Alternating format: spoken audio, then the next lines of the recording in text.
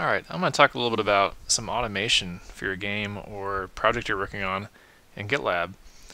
So there's a section here called CD and Pipelines in GitLab, which you can use to automatically build your project whenever you commit to a certain branch, or just when someone makes a pull request. It's really quite handy. So in this case here, I can show you how to create an export for your project for each type. So maybe you have a Linux export, Mac, web, HTML export, and Windows. This is for a Godot project. But there's a lot of different styles you can have. You can have a build for a C++ project, or Java, or Kotlin, all sorts of options here. And actually, next I'd like to have it run some unit tests. So that might be for a future tutorial. But I'll show you how to set this up here, where you can have automatic exports whenever you do a release build. And so all that means is just actually committing to this a release branch in your repository. So I'll show that here. So you need to create, in this case, a release branch. So these are really cool. You can kind of see charts of also past failures and success. And you can see here I was getting it working, so there's a few failures. I pulled this in from an example.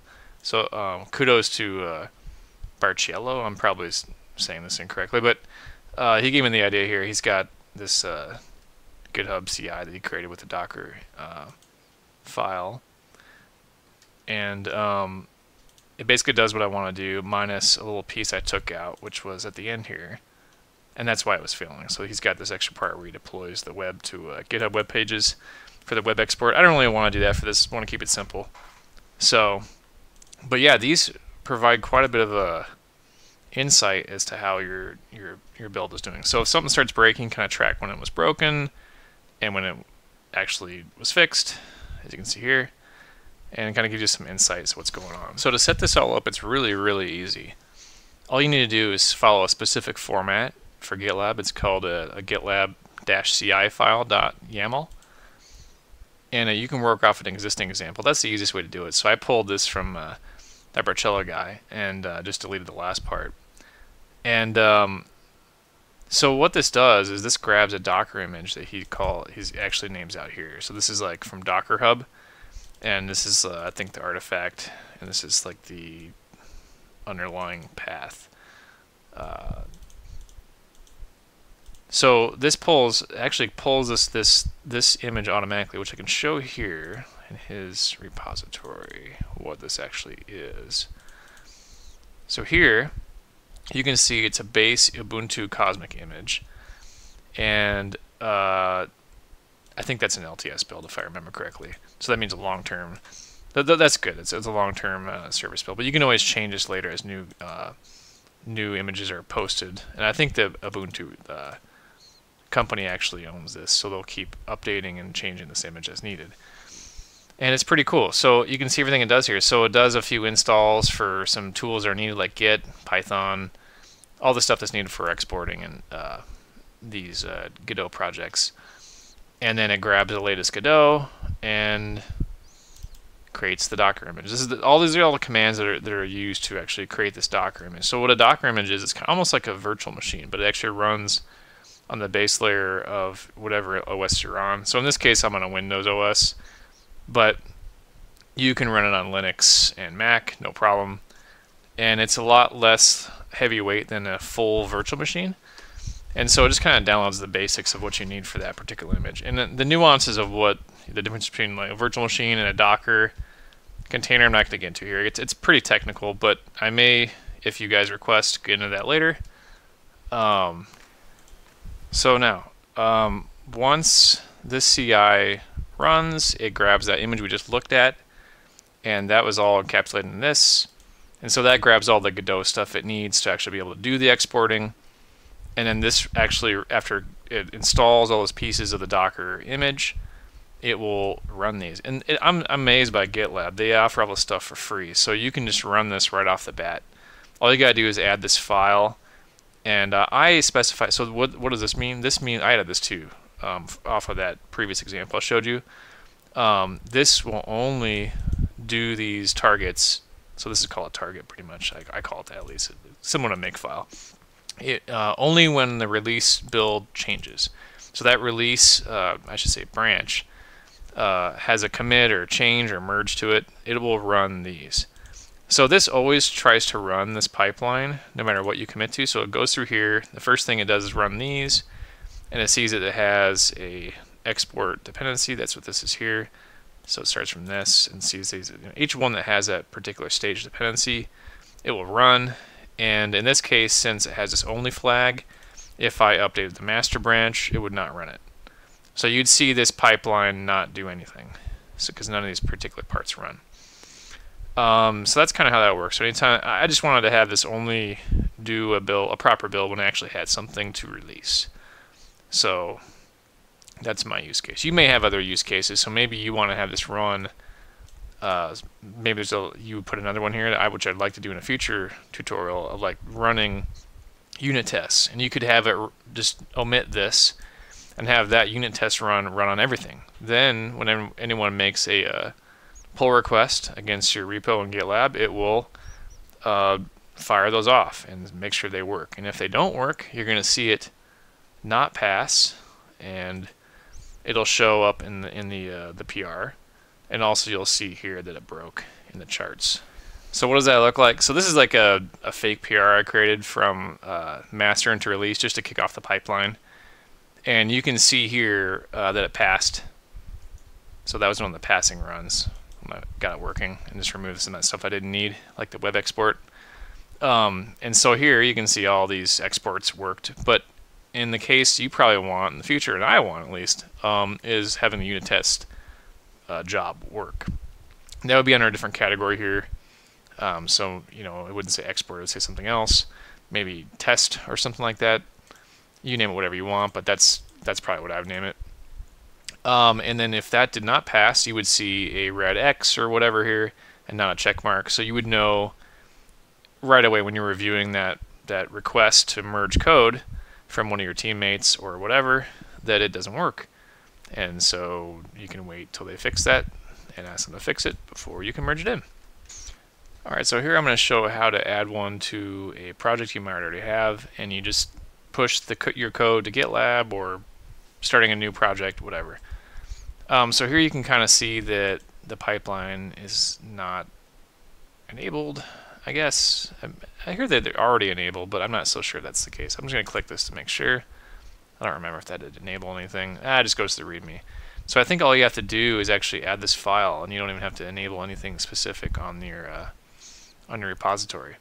So let's go back here, and we can actually just add the file directly from a push. So let's go ahead and do that. So before we're able to actually use this automated pipeline tool, we need to make sure that we have some export settings already set in our project.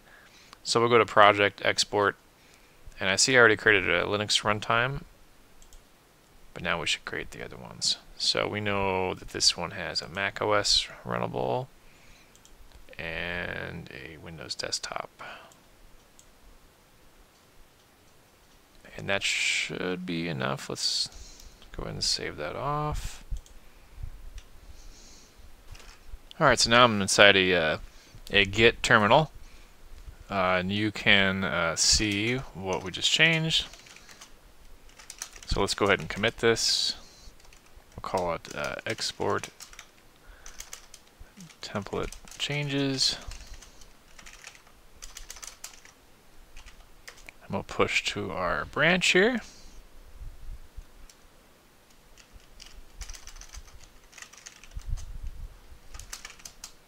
I actually pushed to 2 locations, so that was Bitbucket. And this is a GitLab.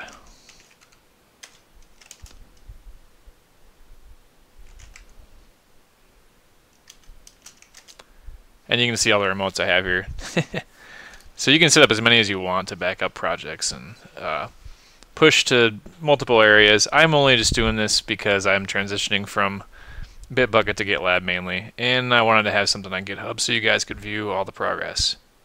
So that's all there now. So now we're back at the repository, and so all the settings are there for exporting, so we should be good for the pipeline. So we can start by just going to branches,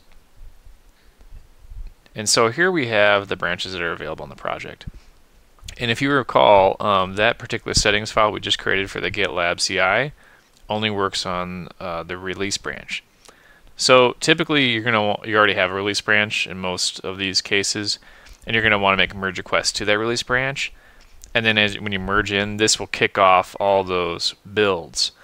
And that's kind of what you want. When you make a change to release, it'll just make a new build, but not before you do that. But anyway, we're going to work around that. In this case, we're just going to make the branch outright, just to make it simple. So release, and it'll be based on this tutorial baseline, because that's where we created that change. So let's go ahead and do that. And we'll check back in a few minutes. All right, let's check and see what's going on with the CIs. They should have been kicked off by now. And they are. And here's the progress. And we'll wait a few. Alright guys, so I noticed that all of them worked except for this Linux one. So if that happens to you, you can just delete the export template in Godot menu, and you can actually just recreate it. So that's what I'm going to do, and I'll show that output now. And this is probably an engine bug, because this should never happen. I mean, it shouldn't core dump like this. It should just give you some kind of error message like the settings are not allowed, or something more user-friendly than this, because this actually happens also. I tested this from the UI. So something to watch out for. If you get something like this, just delete your template and try again. There's some kind of bad settings that they should probably fix, but I don't know what it is. I'd have to look through this core dump and see what line of code is actually failing on. It's on execution. And you can do that with address to line and all this kind of stuff. I'll show it in another video perhaps, but let's fix this now. Alright, so let's put forth that fix I was talking about. So you just go here, you can delete the export template, and just add it back again. And this will give you all the default settings. So something in the settings got messed up. I don't know what it was. I think all I did was add a filter there, and that even when I deleted it out, though, it still had the same bug. So just, you might have to be patient if something's failing on export. And this will happen on anything on this is a 3.1.1 release, stable release of Godot. So you'll run into this. It's not just because I'm using pipelines or anything like that. It's just a Godot bug. And they'll probably fix it pretty soon. All right, now I'll amend that commit.